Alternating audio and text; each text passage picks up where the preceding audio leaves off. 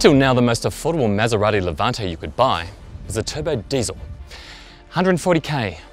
Only problem with that is that it was a diesel and it sounded like a garbage truck, not a Maserati at all. But at the end of 2017, the very Maserati sounding Levante S came along. It had a 3-litre twin-turbo petrol V6 made by Ferrari. But that was 170k. Now that's arrived. It's the new entry-level Levante, simply called the Levante, and it's got the same V6 petrol made by Ferrari. And it's only 125k. So, what's missing then?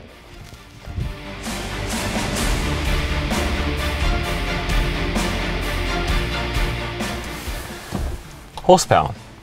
Horsepower. That's the only difference, really, pretty much. See, the Levante and Levante S have got the same standard features. They've got the same 3-litre twin-turbo V6 that's designed by Maserati and built by Ferrari. The thing is, the Levante's got less power. It's got 59 kilowatts less power at 257 kilowatts. It's also got 80 Newton meters less torque, 500 Newton meters of torque all up. So, does it really make a difference? Not much. Okay, so when I say not much, I mean, well, really the difference is 0.8 of a second. 0 to 100 in the Levante, the standard stock base entry car Levante, is 6 seconds. In the Levante S, it's 5.2. Now there are some mechanical differences as well. Brakes, tyres are different in the Levante S to cope with the extra grunt, but the air suspension, which returns a really lovely ride, so compliant, so composed, and also can be firmed up with that suspension button there, is fantastic, and that's the same in the Levante S as well. Top speeds differ slightly as well. The Levante S has a top speed of 264 kilometers per hour.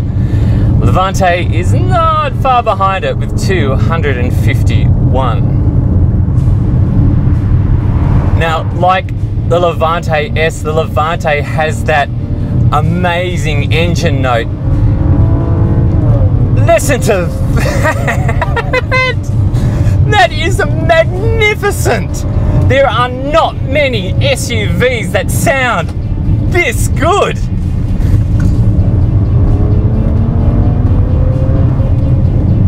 Yes. Now, it's not synthesized either. Yes, there is some exhaust pipe instrumentation going on, but it's not fake sound. Also shared with the Levante S is the same electric steering. Yeah, it does feel a little bit weird straight off top dead center. It turns in a little bit too quickly and you feel yourself having to sort of overcorrect it a little bit. I don't like that. Like the S, the Levante uses an 8-speed auto. It's a little bit slow, but it's, oh God, it makes up for it by being smoother than butter. It's beautiful. The Levante weighs the same as the Levante S, and at 2.1 tons, that's pretty fat, but it's distributed 50-50 for perfect balance. It's a great chassis. It feels so planted and firm. Now, it's not a Jeep, okay? It's not a Jeep underneath. Yes, Fiat Chrysler Automobiles also owns Jeep, which owns Alfa Romeo as well. But it's not, there's not a Jeep underneath this. In fact, it's a Ghibli. It's a Maserati Ghibli platform underneath this, and that's a fantastic chassis. Now, all Levantes are all-wheel drive. It sends, when you're just cruising along, most of it goes to the rear wheels. But as soon as you start getting into some twisty bits, it keeps the traction near to perfect by sending it to the front when it needs to, or distributing wherever it needs to go to. And that just makes this car even more adept, I reckon. Now, one of my favorite things about the Levante is this button right here. It's the sport button, and when you press it, it changes the exhaust note, so it's angry sounding. It quickens up the steering. But the one thing it doesn't do is firm up the suspension. So you can do laps of Lygon Street or of Norton Street or whatever street happens to be your local blocky street, sounding magnificent without that bone-crushing ride. Now, if you do want a bone-crushing ride, there's a button for that as well. It's right there. You press that, it's got a picture of a shock absorber on it. That firms up the suspension as well. That puts the sport suspension in. And it's a little bit firmer. Not crazy firm. I wouldn't drive around like that all of the time, but it definitely improves your handling noticeably. Now, if you want to find out how I get to the score at the end, just go to carsguide.com.au to read the full review. And hey, do me a favour, hit the like button and subscribe. You know, you want to, don't you? Yeah.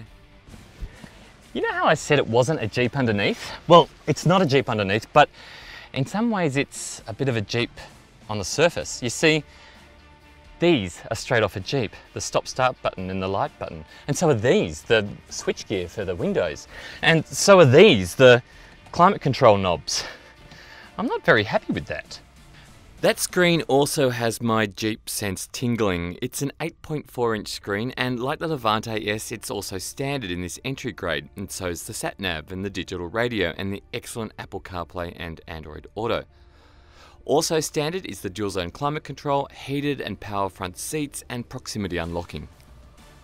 Now, if you want a sunroof, you're going to have to option it on the Levante entry car. It's standard on the S. That's one of the only differences in the standard features between the cars. The car I've been driving is fitted with what's called the Grand Sport package, and it costs, wait for it, $35,000, and what it adds is a more aggro body kit with matte black bits plus a sportier interior.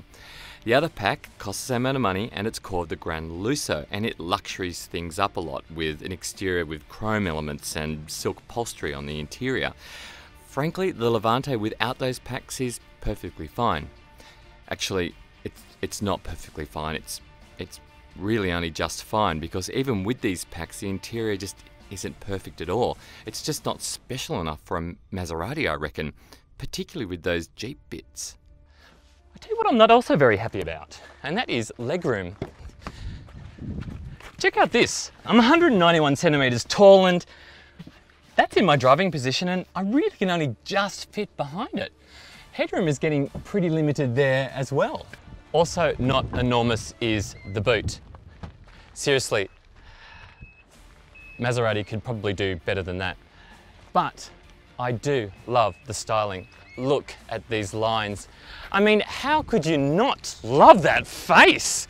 It looks like it wants to eat you. If only the interior was just as special.